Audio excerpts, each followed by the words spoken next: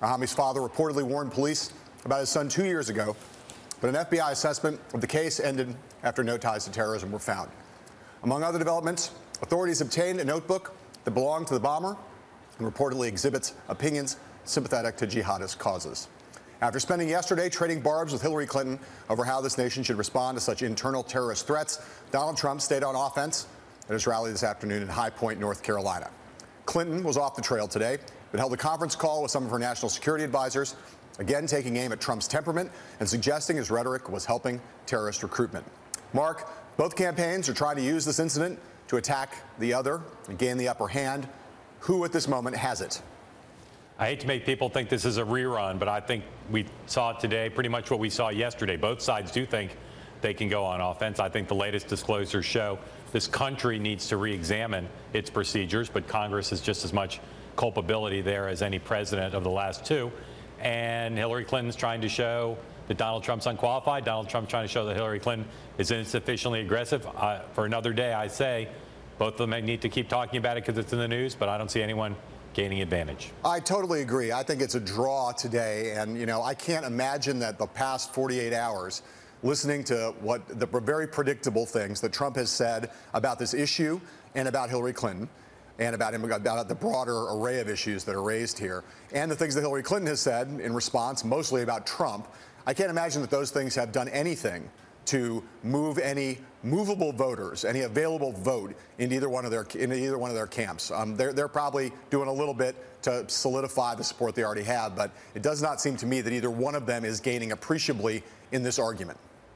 I will say I find them both to be kind of hot on this issue, and obviously it's an emotional issue and it's an important issue, and both of them want to project strength. But my gut feeling is that at least some people in the country would like to see a little bit more of an optimistic, a little bit more of a confident message about winning the war on terror, and not something that's so negative and so hot. Yeah, I think that's probably right. And, we talked yesterday about President Obama. There are a lot of people who are critics of him, how he's handled the war on terror. But the one aspect is the way he's handled it that I always find potent politically in some respects is to have that kind of calm demeanor and suggest that that this is a long battle and one where calmness and rationality may be the right cards to play. Yep. All right. Next topic. There have been plenty of recent polls suggesting the presidential race has tightened, but two surveys out today show good news for Hillary Clinton. A national poll from NBC News Survey Monkey has Clinton up 5 points in a two-way, 50-45 amongst likely voters. Clinton has the same lead in a four-way race with the two third-party candidates in the race. That is a wider gap than her 2-point margin in the same poll earlier this month. Monmouth University's got a Florida poll out today that has Clinton up 46-41% over Trump. Those are two polls that have been good for Clinton, but before those polls, most of the recent ones have not been good for Clinton. They showed the race tighter and Trump ahead in some places. Brooklyn has been dishing out conflicting messages on just how nervous they are and how nervous they think their supporters should be for the final weeks of the contest. For instance, yesterday, Robbie Mook sent out a widely distributed fundraising email with the subject line, quote, "The ways Trump can get to 270 electoral votes." His dire warning read in part, quote, "Trump's path to the presidency is no longer a pipe dream. It is clear and it is real." Yesterday, though, was also the day that Mook reportedly circulated a private 2,000-word memo to donors that had a much different tone. It was aimed at curbing panic in the Democratic race about a close race. That memo noted the electoral math that makes a Trump presidency impossible unless he sweeps pretty much every battleground state, and it listed the numerous ways that Clinton could, with 1 or 2 wins, block any path Trump would have. So, John, which version of Robbie's reality is the real one? Well, let's note this, that just like with debates, there's a lot of managing of expectations and a lot of managing of emotions that go on in both campaigns as we get down to the home stretch. And both of them are trying to play the Goldilocks game, right? You want to try to be, especially if you're the front runner, the expected winner, as Hillary Clinton is the likeliest winner in this race. You want people to not be complacent, but you also want them to not be panicked. And so trying to find the right kind of not too hot, not too cold. I think, the memo that Mook circulated yesterday, which shows Hillary Clinton with a lot more paths to 270, is closer to reality than the ones earlier when people were talking about a landslide for Clinton and they didn't want fundraising to dry up. And so they said, oh, no, Donald Trump could easily win the race. And David Plouffe has told us and others that Trump has a 0% chance of winning. Mary Madeline said Clinton has pretty close to a 0% chance of winning. So the answer lies somewhere in between. Look, I still think Trump has to win Florida, North Carolina, and Ohio before we can talk about a path for his to get to victory. If he wins those three, there's a couple ways he can do it. He's still the underdog, even if he can win those three.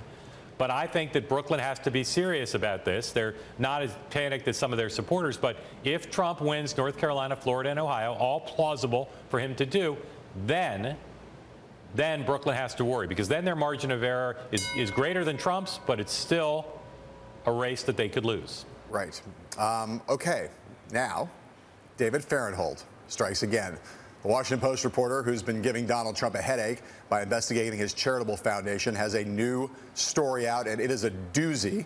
The latest report says that Trump spent more than $250,000 from his nonprofit to settle lawsuits, basically reaching agreements with people who were suing his private business by donating money to charity. Instead of using his own money, Trump reportedly gave those charities cash that other people had donated to the foundation. Mark, this story suggests that the Trump Foundation may have violated laws against self-dealing. There's another word for that, which is a slush fund.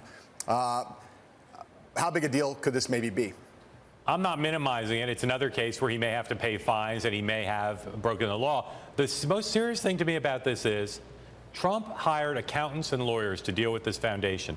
And he's not an expert on the laws governing foundations, but I question the judgment he has in hiring people, because the lawyers and the accountants that allowed this, I think, should lose their jobs. This is such bad judgment to do what this story says Trump did.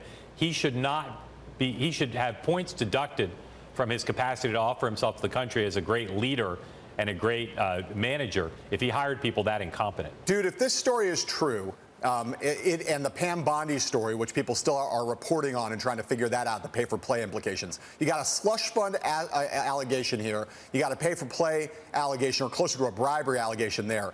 It suggests to me that the Trump Foundation, again, if these allegations are true, is way more corrupt on the face of it, way more corrupt than any allegation than the Clinton Foundation is, right? A lot of people, you and I both had issues with the Clinton Foundation and how it has done business. But these two stories, and this one in particular, are gratuitously corrupt. And we should, I think, hit really hard on the fact that this is a guy who seems to be running a charity in a way to advance both political and business interests, rather than doing what charities are, in fact, supposed to do. Nonprofits. I don't want to minimize what's alleged in the story and what Trump seems to have done. It's horrible. It's potentially illegal. It's bad judgment. And as I said, the people who did it for him, he should never have hired, and it reflects badly on him. But this doesn't involve the government. He was not a government official. So I'm not sure corruption is the right word, but it is reckless, irresponsible, and selfish what he did. And as I'll say for a third time, someone who would hire accountants and lawyers who would either be that corrupt, or that dishonest, I should say, or that sloppy, I got to question their judgment as a leader. All right, up next, the gentleman from Georgia, David Perdue, senator from the Peach State. He's a supporter of Donald Trump, and he joins us next. Later in the program, the early voting ground games in the presidential battlegrounds, a deeper dive later on in the program. We'll be right back after this.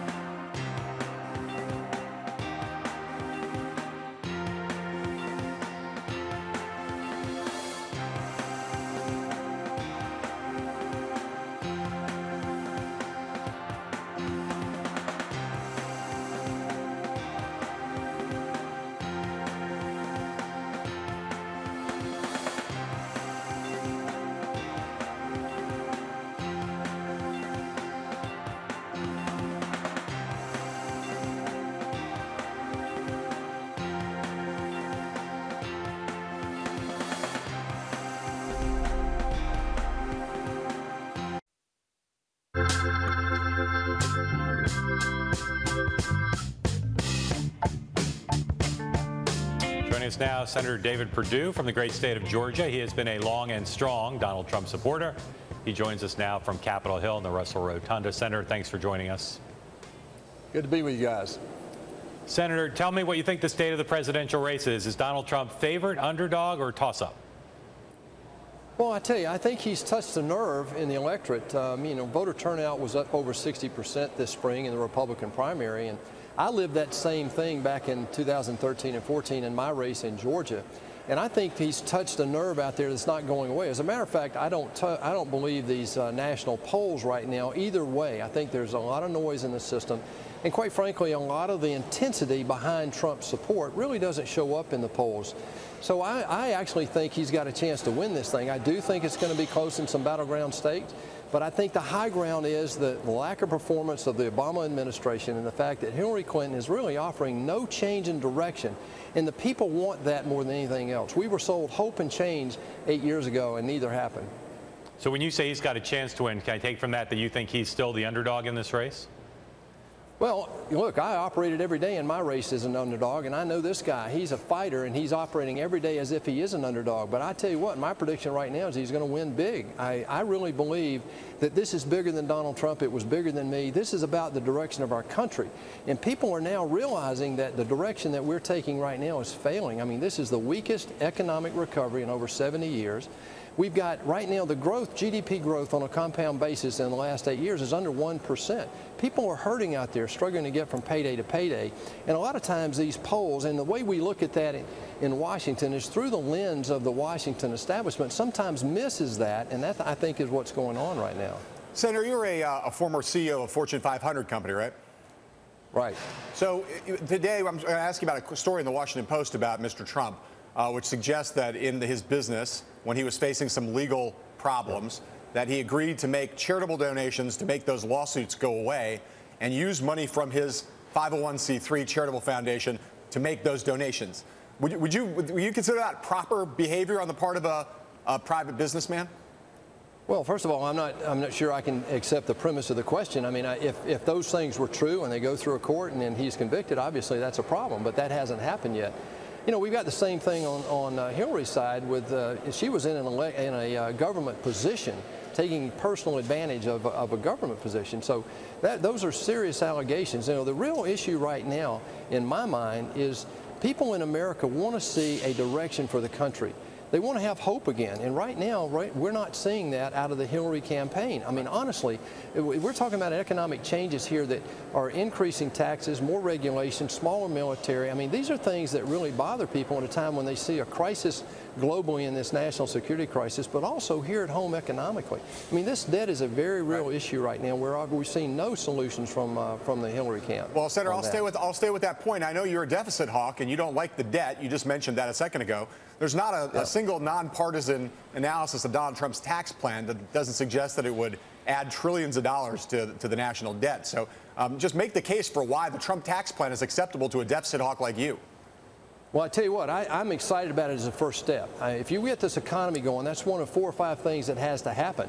And what he's talking about is tax reform, pushing back on regulations, and unleashing this energy boom that we've been given are great first steps. I'd love to see us move to a repatriation tax elimination as well, but we've got to deal with redundant agencies, we've got to deal with saving Social Security and Medicare, and arresting the spiraling nature of health care costs that I think he will begin to address in this campaign. So I think as a first step, I'm very excited about it.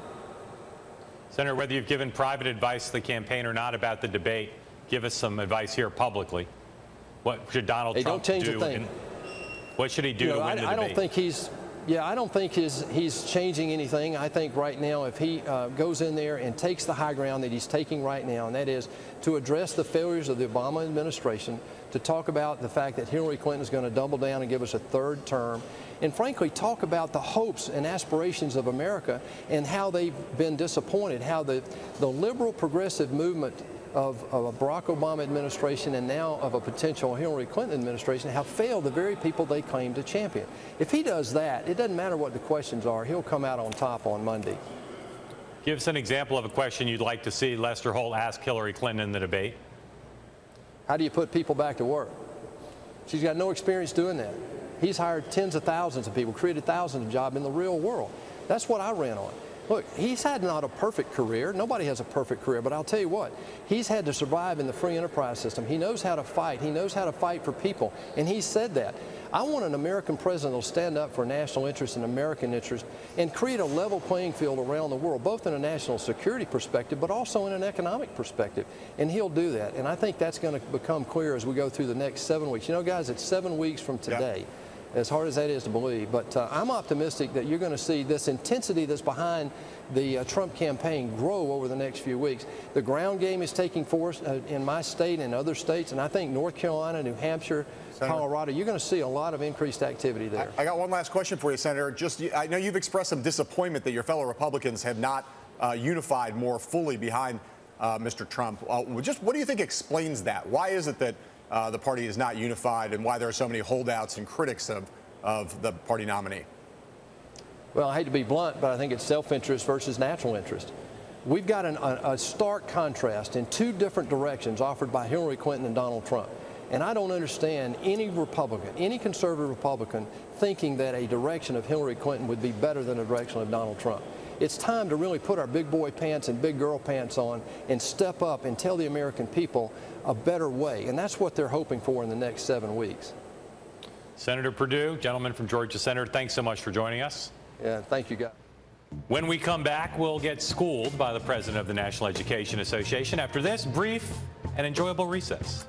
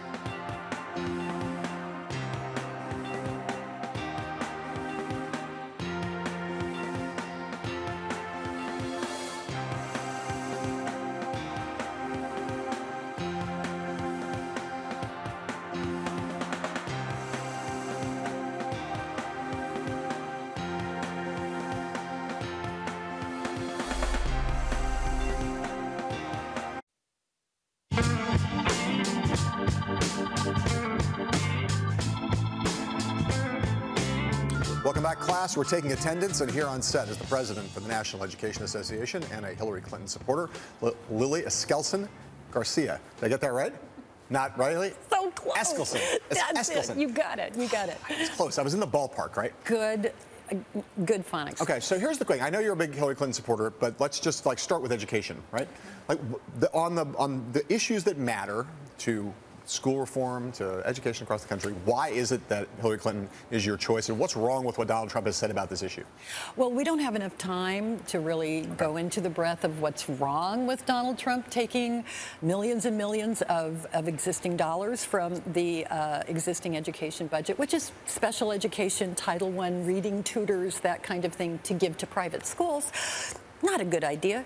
But for Hillary, you take a look at where she started her career. She started her career as a young lawyer saying, I'm going to fight for the rights of poor kids who weren't receiving the special ed services that they deserved. She has fought for special education, for preschool, for affordable college, for our dreamers. You name it, she's really put families and communities and kids and their education access first. So understanding that she has a biography that you find appealing, and obviously it's not that surprising that that the NEA would be on the side of a Democrat. What's one idea that she's put forward in terms of education reform that you think is new and important? One of the things that really appealed to us about Hillary Clinton, when I was talking to her about her plans, what are your priorities? What would you do for public education? She gave me the best answer I have ever received from any politician. I ask them that question all the time. She answered with a question, and she said, what are teachers saying? What's getting in their way? What is it that's an obstacle? What do they need to really move ahead? Can you put together some third grade teachers for me? I want to talk to them. She said, I have a lot of ideas, but I won't know if they're good ideas or bad ideas until I talk to the people who actually know the names of those kids. I went, I love you. That was to have a politician at that level say, I'd talk to a teacher before I would think about pushing some kind of policy. That was that's what gave us No Child Left Untested for 14 years. A bunch of well-meaning politicians who never asked that third grade teacher what are the unintended consequences. She did. I know Hillary Clinton is a big supporter of you and your organization, and you're a big supporter of her, but is there any issue you know of where Hillary Clinton and the NEA disagree? You know, I was just captured by her saying, you will always have a seat at the table. I don't expect that having three teachers in the same room, that three teachers are going to agree on exactly But are there what to do. Are there any big priorities or issue positions of the NEA that you know that Hillary Clinton doesn't agree with you on? In every single education issue, from affordable college to preschool to kids having to have the wraparound services that they need, she's with America's kids, she's with our families, and she's with us. So the answer is no. You agree? She agrees with you on everything, right? No, you know? there are so many issues out there and so many ways to get to the goals. She has agreed with us on every goal that we've talked about for our students.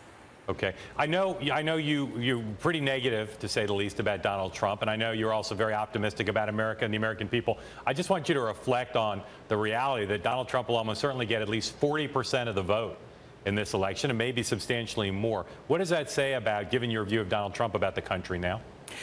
That's a very good question. I think there's going to be a lot of analysis and a lot of books written about the Trump effect, about people actually rallying to a message that can be so hateful and so divisive. We're actually seeing that sometimes in our schools now, where kids are bullying other kids because of their ethnicity, or a little girl who's wearing a headscarf, where there's studies being done on that as well. We're looking at role models when we look at candidates. Our children are watching, and they're watching this campaign. I think it's frightening, some of them. Let me ask you this question, given what you just said, and again, as Mark suggests, you're a pretty harsh critic of Donald Trump. A lot of people have assumed that the Hispanic vote would be, Hillary Clinton would do very well with Hispanics. She seems to be doing pretty well in terms of the percentage that she's attracting, but there is now a pretty widespread sense that perhaps there is not the same level of enthusiasm for her candidacy that among Hispanic voters, especially younger Hispanic voters, that was expected by the campaign and that Barack Obama had. So what explains that? Why are Hispanic voters not more into Hillary Clinton? I look at the people in my circle of influence, and it's pretty solid with Hillary. So I think you're going to be looking at polls. I think you're going to be looking at a lot of things that change over the course depending on what the articles in the newspaper today are. But there's not that much time left in the election. Donald Trump has said a lot of things that are really offensive to a lot of Hispanics, right? That's the case. Oh, yeah. She's a champion for a lot of traditional issues like immigration reform. So how can it be at this point that Hispanic enthusiasm is problematic? Even the campaign acknowledges that right now that is one of the problems they face. Well, I think this has been such a negative campaign that it's turned off a lot of people on politics in general. There are a whole lot of folks that just are tuning it all out because it's so overwhelmingly negative. But Election Day is 49 days away. And one of the things the National Education Association is going to do, and 3 million of our members who understand how important it is who sits in that office, who sits in your governor's office, your Senate, your school board races, we're going to be out there with a ground game. Okay. We are going to be out there knocking on doors and making sure people hear from us why we're supporting Hillary Clinton. Listen to this. I'm going to get it right now. Lily Eskelsen Garcia. Very nice. Thank you for coming on the show. When we come back, the great debate expectations game, who is winning after this?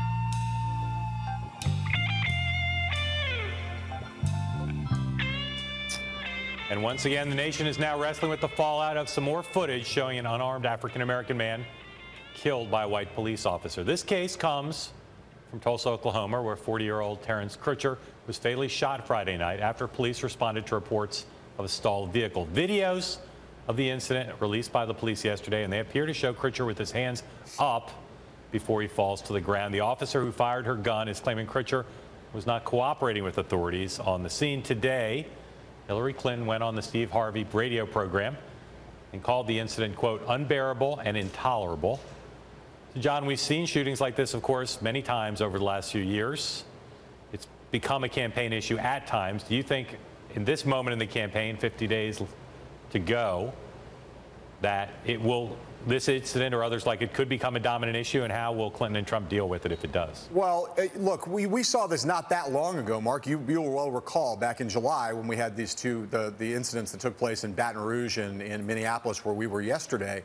And those incidents still haunt those communities at this point, and they became a focal point where they dominated the news for several days when there were two of them, and then there was also the shootings, obviously, in Dallas that came at the same time. So the individual instance, this one is pretty horrific on the basis of the videotape.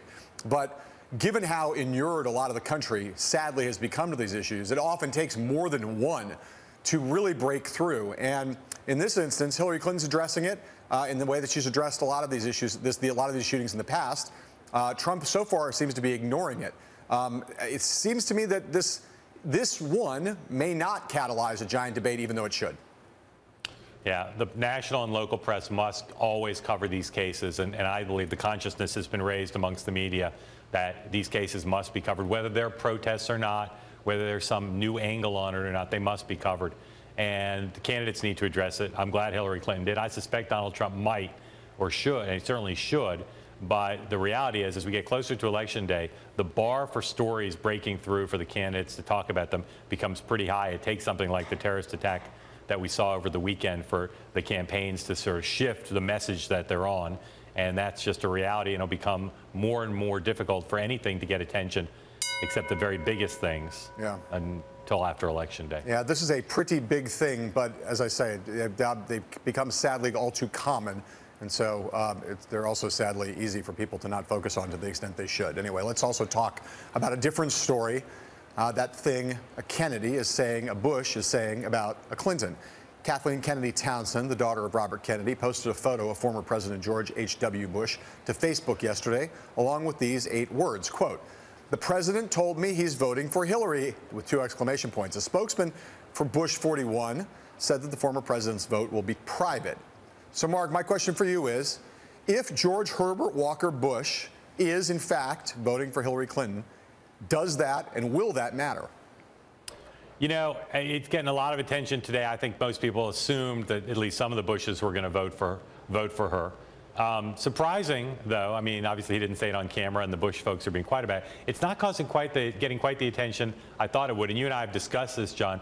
The Clinton campaign, I think, realizes that pushing Republican support may not be in its interest anymore, for all sorts of reasons, including it depresses Democratic turnout. And right now, getting Democrats enthusiastic is important. Getting endorsements from the Bushes may not be the best way to energize the Democratic base. Right. I mean, this summer we saw it, right, when Hillary Clinton was trying to basically say Donald Trump is an abnormal Republican and that there's space for normal Republicans to come to her side. She rolled out a lot of Republican endorsements, and I thought that they would have some big Republican endorsements up their sleeves, whether it might be this Bush or maybe even George W. Bush coming to her side by the end of the fall. I now agree with you, though, that if they ever had that plan, they may now be rethinking that plan because they need a lot more energy on the Democratic base than they currently have, and this is not the way to get it. Yeah. And the Bushes don't just represent the Republican Party, they also represent the establishment. Right. And we've long seen that if Donald Trump's got a chance to win this election, and he clearly does right now, it's because he's the anti-establishment candidate. And I think it's easy for Trump to go out to working class areas, say in Ohio, Pennsylvania, and say, hey, the Clintons and the Bushes who've owned the White House are ganging up on me. Do we want more of the same that the Bushes and the Clintons brought you? Or do we want to go in a different direction? So I'm not sure if George Bush, either George Bush offered to stand with Hillary Clinton for an endorsement at this point. I'm not 100% sure, unlike a few weeks ago, that they'd take the opportunity. Yeah, and look, not only is it true, the thing you just said about them being establishment, but they don't even have that much real purchase, I think, even with moderate suburban Republicans anymore. The Bush name, just as Jeb Bush proved, the Bush name is just not worth what it used to be. Yep. All right, first presidential debate, of course, less than a week away, which means that both the candidates and their campaigns are making their final efforts now to set expectations. Take, for instance, Donald Trump last night on the O'Reilly Factor.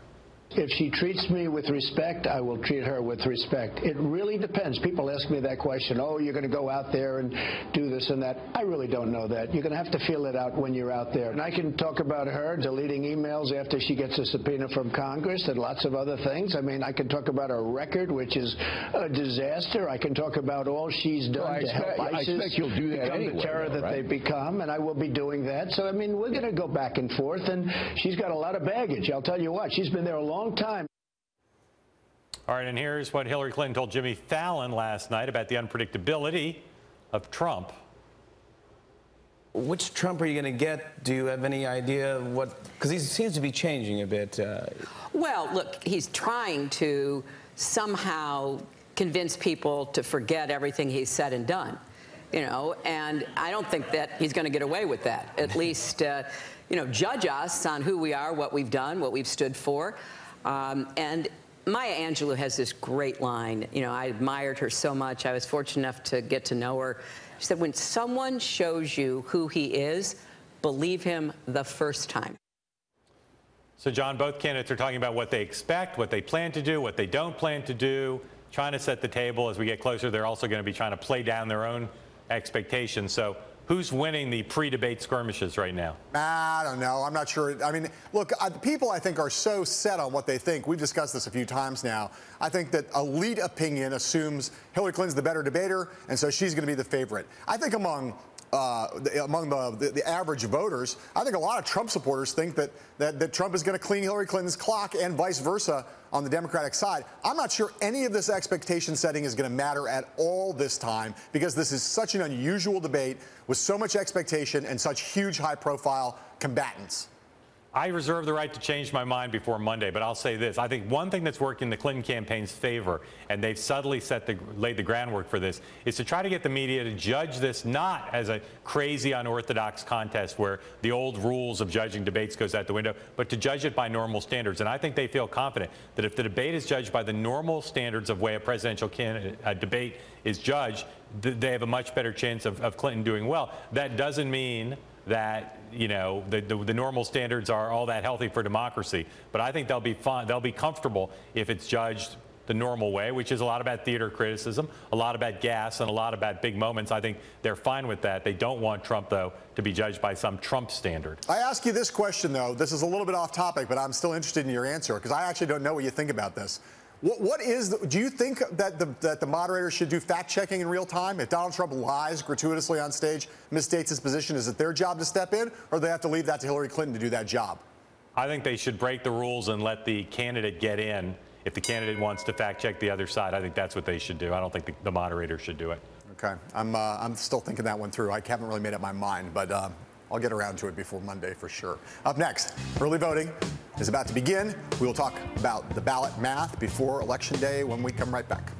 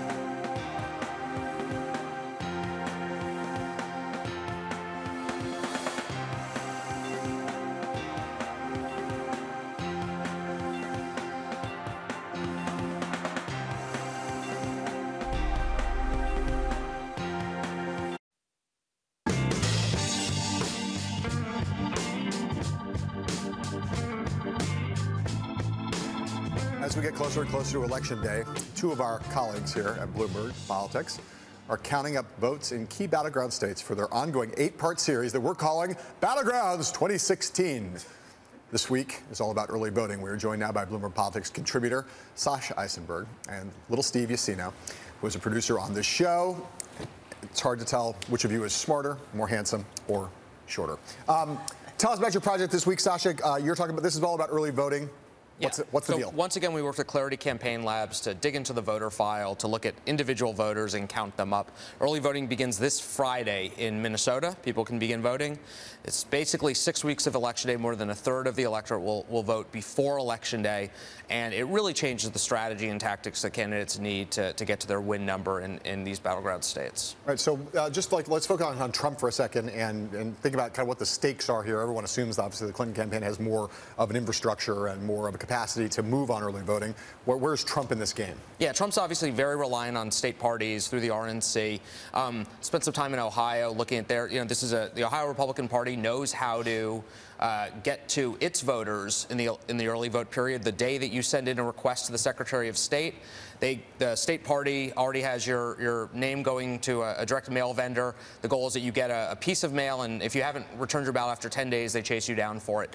I think the challenge for Trump is going to be they know how to turn out people who are going to vote for the Republican ticket, but Trump's math in some of these states is going to require eating into the Democratic base, and the Republican parties may not know how to mobilize those voters during the early vote period. That's true in Ohio? I think it'll be a challenge in Ohio. You know, I mean, there's a big Republican ticket in Ohio. Obviously, we talk about the Senate race, but they are concerned down to county offices with turning out Republican voters. And some of the Trump voters we talk about, Eastern Ohio, might be voting for Democrats the rest of the ticket, but voting for him at the top. Steve, talk about the Democrats in the early voting. What are the stakes on that side for Hillary Clinton? Yeah, so like Sasha said, we're going to see really the disparities between these two campaigns when it comes to infrastructure. And Hillary Clinton has the larger infrastructure. She's got staff all over the country. And in particularly, Iowa is going to be a key state where we can watch her, in part because Iowa is a state, the amount of early votes there is not the largest in any state in the country, but it's one of the earliest. It starts next week. And so what we're going to see is Hillary Clinton try to turn out her more unreliable voters in Iowa that she really needs to win, because when you look at the math in Iowa and other states, Republicans really do have a larger base. The reason Democrats win those states is because they're able to reach out and turn out more unreliable voters. This is who we're talking about when we talk about the Obama coalition. And if she can do that, then she can win states like Iowa, Nevada, and other ones. But she's going to need a head start, and Democrats have been historically better at turning out early voters than Republicans have. Sasha, rather, North Carolina is an incredibly interesting state because it's got a diverse electorate, a changing electorate. President Obama won it once, but Governor Romney won it. Talk about what the situation is there. Yeah, 57% of North Carolinians voted early in 2012. And Democrats have done a good job of getting African Americans to move up their voting to early in the voting period, which is why the recent court decisions overturning some of the election reform laws are important there. What we could see, Hillary Clinton's path to victory in North Carolina relies on could rely on just mobilizing the existing Democratic coalition. If she does that successfully in the beginning of the early vote period, she can know by late October that she basically has the state in the bag and start to move some of her persuasion spending to other states where she wants to be more competitive with persuadable voters. Okay, so another state that you guys looked at, and this will be a jump ball, you guys can fight it out for who answers this, is Nevada, where I just was last week. I'm kind of amazed about this state has been a pretty safe Democratic state, in fact, for the last 2 cycles, and now there's polling that shows Trump ahead. When you factor in the early vote, tell us what's going on there. Nevada is actually a big early voting state. It's a smaller window. It's about 2.5 weeks, but they've been really good at turning out a lot of voters in that time. In that condensed period, 62% of voters in 2012 voted early. Those are voters who are still on the rolls now. And so the reason that matters is because if Donald Trump is going to win those states, he's going to have to turn out persuadable voters. He has less time to do that. And as of now, Donald Trump isn't on the air in Nevada. And so Hillary Clinton is trying to make a play for those persuadable voters. And we have yet to see Donald Trump really go there, as a traditional campaign would, and try to convince them. I'm going to ask you like the dumbest question in the world, and I think I'm not the dumbest person in the world, but I'm going to pretend to be someone who doesn't really understand this at all. Okay, why do we? If you're a candidate, why do you care whether someone votes early or votes late? Well, so it depends who you So there are different ways of approaching this, and we see it in different states. Some campaigns say, let's clear out our most reliable voters early so that as time goes on, we can reach into the more difficult parts of the electorate to mobilize people who are unreliable voters or persuade. Others see it the other way, which I think is a story we sort of see in Iowa, where we have a long period. Let's use the early period to go to people who are not reliable Election Day voters and let them take advantage of the convenience of voting early. Part of it depends on the composition of the electorate in these states. I think what we will see, this is the challenge you see in Nevada, is that Trump's sort of late start, both on the airwaves for persuasion and on the ground for mobilization, means that his sort of strategic path, he's going to have fewer options as you get closer to Election Day. But this is one of the great debates that happens among campaign tacticians now, is if you have a month to turn out voters, what sequence do you want them to vote in? Right. The whole question of, like the notion of let's bank some votes makes a lot of, it's always nice to bank some votes, right? But kind of what the sequence and these questions seem like really important tactical decisions you have to make about what you're banking, when you're banking it, and where you're putting your shoulder in. In competitive states, if you can bank enough votes early and you feel like you have a good handle on that state, you can pull out. You can divert resources to another state you really need to win. You are a smart kid. Yacino, Sasha, you're both great. Battleground 2016, a weekly series from now till Election Day. Every Tuesday. Every Tuesday, these guys here being really smart. And we're going to play the Victory Lab animation next week because I love that thing. Read all about it, the whole detailed thing on BloombergPolitics.com right now. Coming up, we're going to hear what it's like to run for vice president from two people who know the process all too well. Interviews with Dan Quayle and Joe Lieberman right after this. And, of course, if you're watching us in Washington, D.C., you can also listen to us on the radio at Bloomberg 99.1 FM. We'll be right back.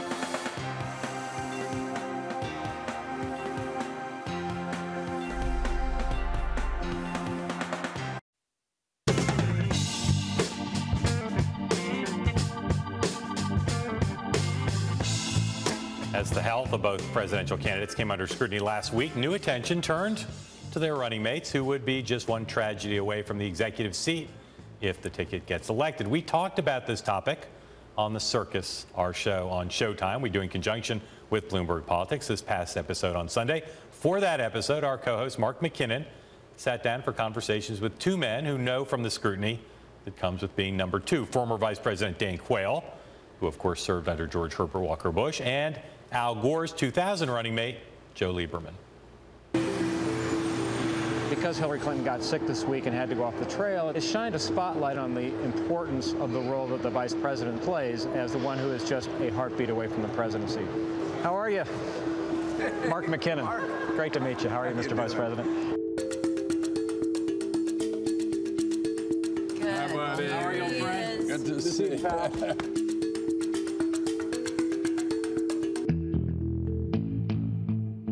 You know, there are always a lot of jokes about the vice presidency that come through our history. One of the oldest is about the two brothers. One went off to sea. The other became vice president, and neither was ever heard from again.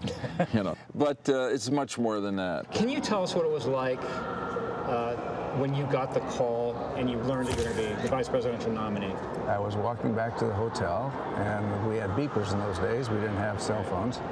The beeper went off, said the call was coming in, so I get back to the hotel, given a phone number, and I call it, and I get Jim Baker. And I go, oh, darn, I've lost. Expecting to get bad news? Well, yes, because I was expecting the vice president, George Bush, to call me. Ah, okay. So when it was Baker, you assumed it was Baker, I assumed it was worse. So he says, here, hang on for the Veep, which is, you know, he was vice president at the time.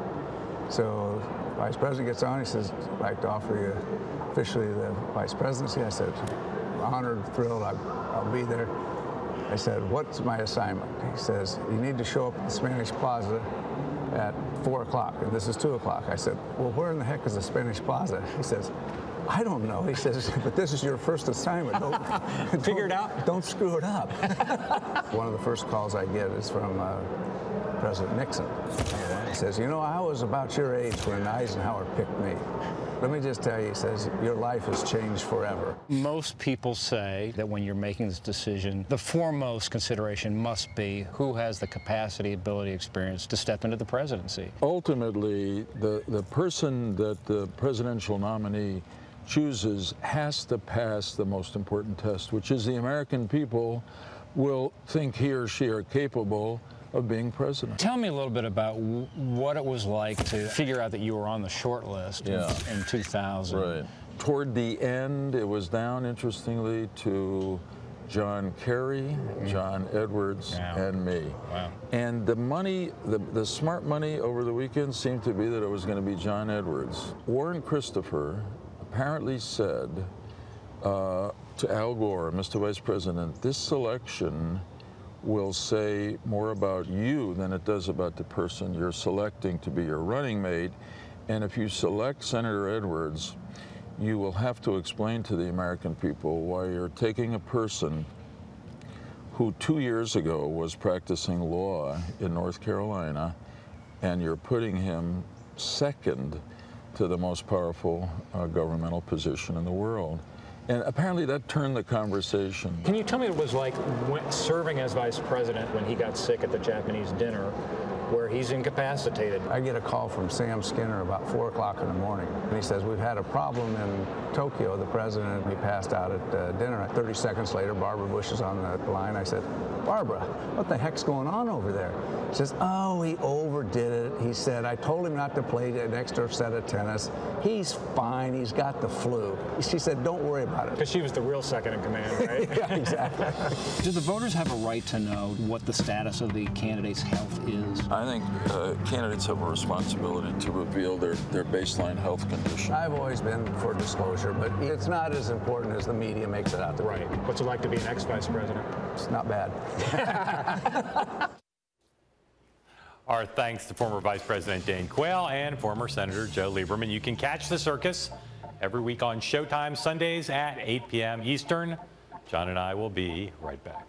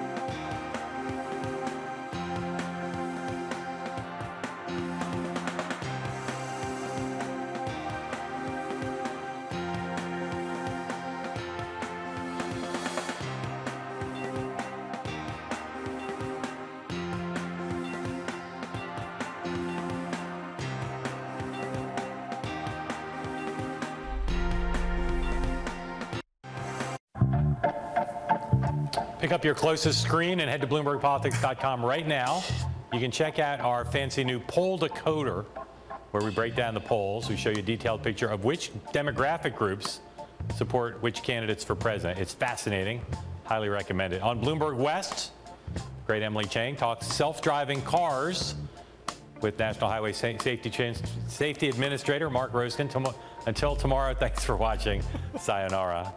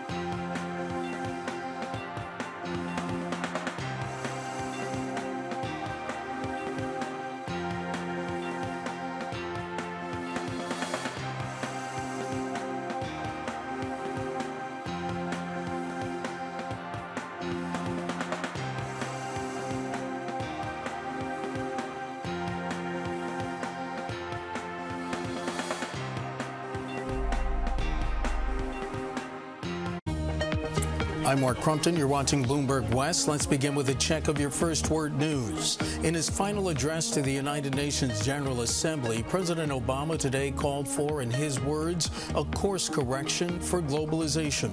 The president urged those countries and leaders who believe in democracy to, again quoting, speak up forcefully. That doesn't mean democracies are without flaws. It does mean that the cure for what ails our democracies is greater engagement by our citizens, not less. In a less than subtle jab at Donald Trump, the president said, quote, the world is too small for us to simply be able to build a wall and prevent extremism from affecting our own societies. The father of the New Jersey and New York bombing suspect reportedly told the FBI in 2014 his son was a terrorist.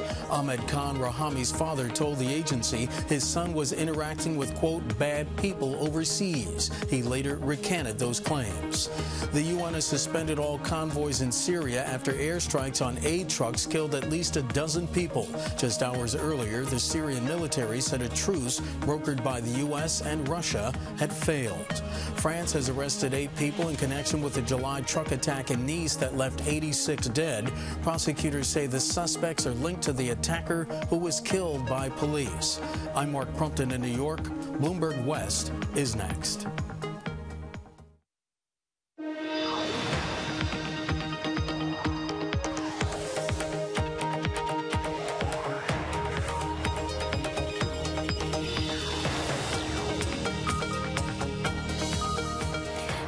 And this is Bloomberg West. Coming up, the U.S. government paves the way for driverless cars to hit the road. We'll hear from government and industry experts about where innovation goes from here. Plus, Adobe shares are popping on higher demand for the company's cloud software. We'll bring you all the key numbers. And is India Oracle's next frontier? CEO Safra Catz tells us about her ambitions for that fast and growing market. But first, to our lead. The U.S. government is paving the way for automated vehicles to hit the open road. A framework released by the highway regulators on Tuesday says cars